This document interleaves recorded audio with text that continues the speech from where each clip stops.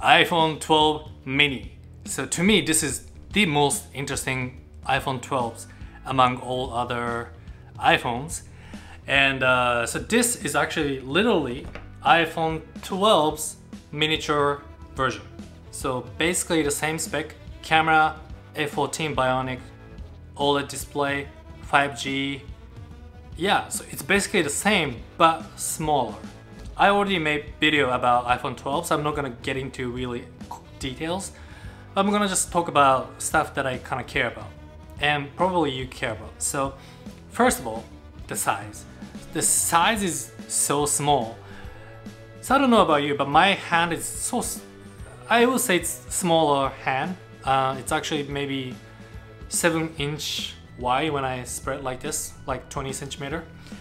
When I hold it, I can actually touch like this. So if you have a hand like mine, like 20 centimeter, 7 inches, you can actually hold like this.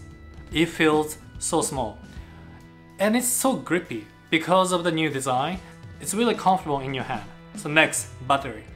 Obviously, most of the specs are the same, but something has to be compromised.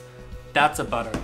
So iPhone 12 has 2800 milliampere battery, and this is 2200 milliampere battery. So it's small. But here's the thing. So to me, I'm the kind of person who don't really play game. I normally check Instagram, Twitter, watching YouTube videos, and web browsing, email. Yeah, that's about it. And sometimes casual gaming. To me, if I don't play game, I can go through a day easily. Like at the end of the day, 20% left or maybe 10% left. So to me, this is great. But if you want to play game, I think this is gonna be a little bit challenging to really use throughout the day. So you're gonna have to bring battery charger with you. In iPhone, you can actually optimize your battery. For example, using shortcut, you can automatically turn on low power mode when battery hits 50% or 40% or whatever you set up. If I do that, I can easily go through the whole day. I can actually leave maybe 30%, 20 to 30% comfortably at the end of the day. So it depends on how you use this phone, also how you set up your phone. This one actually lasts longer than you might think. Next, camera. Camera is basically the same as iPhone 12, so it's pretty good. I actually compare it with iPhone 12 Pro, also Pro Max. And what I noticed is that if there's enough light, you don't even notice the difference. You can take beautiful photos and videos, and it's not even noticeable, even compared to Pro models. Even with Pro Max, honestly. Pro Max has 47% bigger sensor, yet if there's enough light, this one does a good job. And you might be thinking why.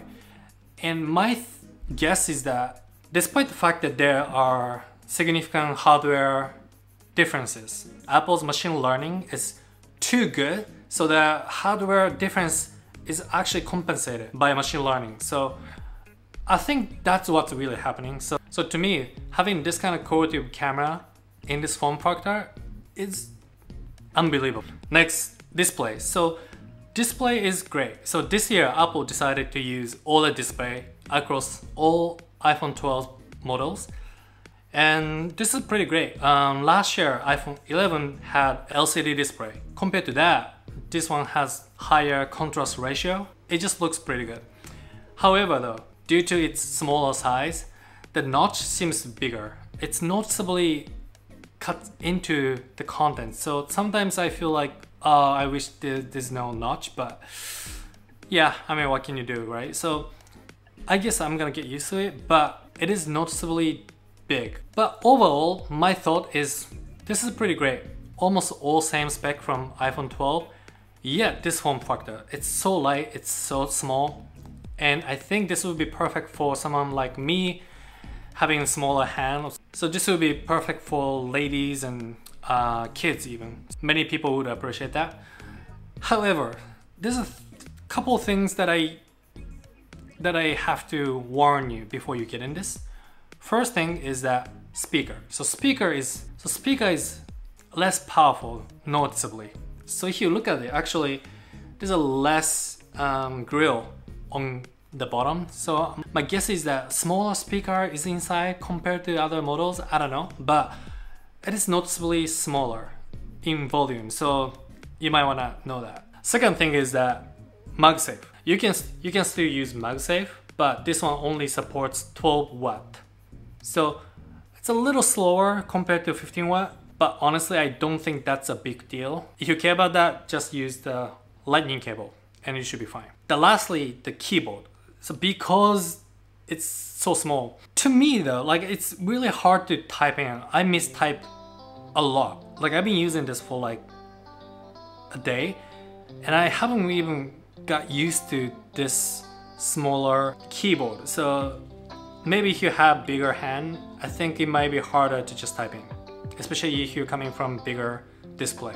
In summary though, this little thing is such a masterpiece of engineering to pack all the tech, including MagSafe, 5G, new camera, and everything else in this form factor is such a accomplishment in engineering. Yes, there's a concern around battery, but if you set up right, like automated low power mode and stuff like that, this one actually lasts comfortably throughout the day, at least to me. So I think this is a really good deal for many people. And lastly, I would like to kind of touch on my thoughts on iPhone 12 mini's impact on industry. So if you look around the market, there's not many flagship that's under 6.0 inch display.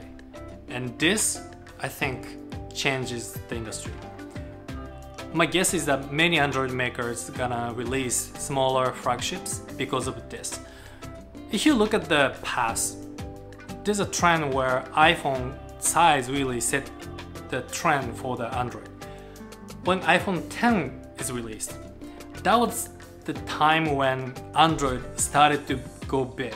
Like Samsung, for example, used to make smaller phone, but anytime after iPhone 10, because that was a big jump in its size, so Android smartphone makers started to think like, oh, Apple is making bigger phones, and that's okay, I guess, then why don't we just do it?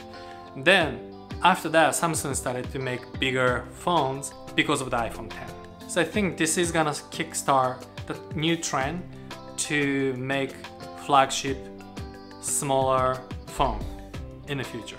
And I think I welcome that. OnePlus CEO already said that they're working on smaller flagship. Also, I would assume many Chinese companies and Samsungs and whatnot are gonna release smaller phone as well. So yeah, let's see what's gonna happen. So this has been my review, and I'm gonna put up iPhone 12 Pro Max video as well. All those exciting things. So thanks so much for subscribing. For like maybe 20 people, you're the best. And yeah, more to come. So I'll see you in the next video. Have a good day.